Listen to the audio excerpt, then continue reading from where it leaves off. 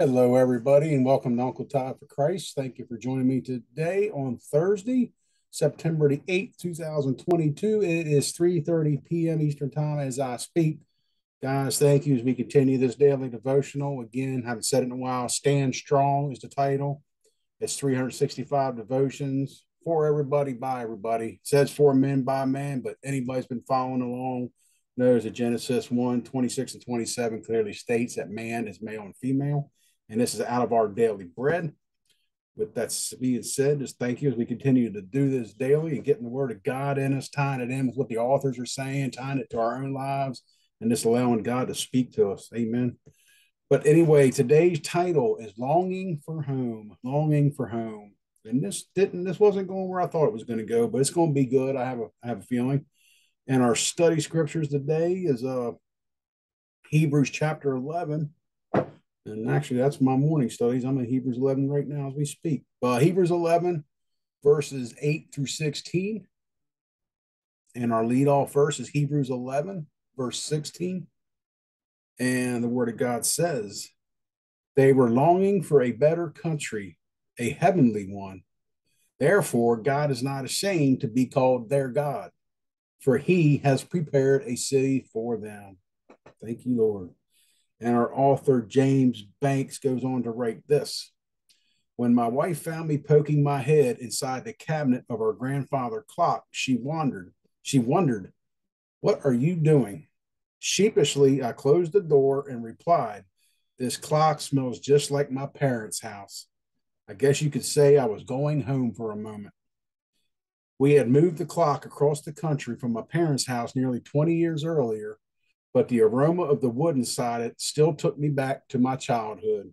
The writer of Hebrews tells of people who were longing for home in a different way.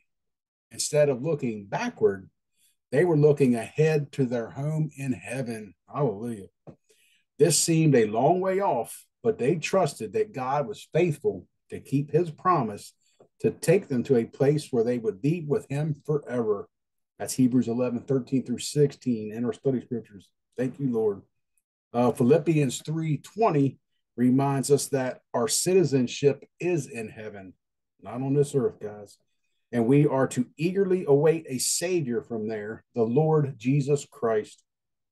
Looking forward to seeing Jesus helps us to keep our focus. The past or the present can never compare with what's ahead. The past or the present can never compare with what's ahead. Guys, this is beautiful. This is tying in with some scriptures we were sending today back and forth between some brothers and sisters of mine about not focusing on what we see right now, focusing on that eternal promise from God, our future heavenly home, our permanent home. Oh man, just I'm trying to see what the Lord's trying to tell me with, I got the background there. I'm gonna say that's definitely a 1960s, 1970s background, which would have been roughly the time I grew up, the 70s, not the 60s. But looking at that carpet, I recall having that in my childhood.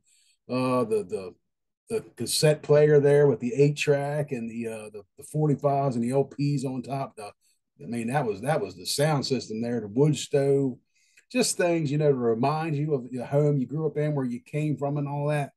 Guys, it's okay. I get it. We want to reminisce. We want to remember home and our childhood.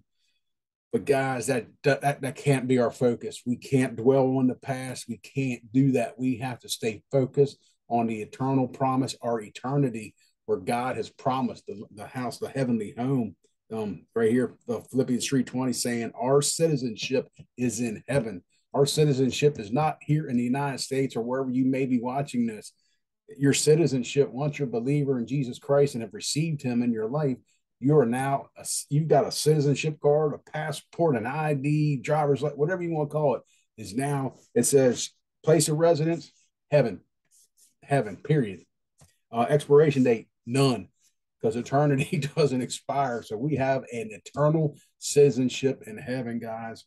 That's longing for home. And I could kind of compare this guy sticking the head in the clock and that smell. And we've all had aromas and smells that remind us of something, remind us of our past home. if you want to take that spiritually, just look back on some of the things you went through in your childhood where you now realize that was God. That was God the whole time. Maybe even before you gave your life to Christ, you knew it was God in your life back then. And just get a spiritual whiff of that if you follow me. Just I mean, I could go on for hours some of the things in my past that I know for a fact now it was God keeping me alive, keeping me going where He sent me, bringing me through all the things I want. I know that was God. And guys, I can get alone, close my eyes, and taste that, feel that, and smell that, what I went through. It reminds me of where I was, but then I can turn to Him, give Him praise, honor, and glory because of His promise. His promises, God's promises are yes and amen. He is not a man that He should change His mind or lie. So, guys, this is just a beautiful one on how awesome Daddy is and longing for home. That is something that's a mindset right here. Looking forward to seeing Jesus helps us keep our focus. We say it all the time. We need to stay focused on Jesus Christ 24/7, guys, until He returns. The past or the present can never compare with what's ahead. So, guys, thank you for joining me. Again, Hebrews 11, 8 through 16. There'll be a link on the description of this video. Click it, read it. Read some extra while you're in there if you want to. I love me some Hebrews 11, 6.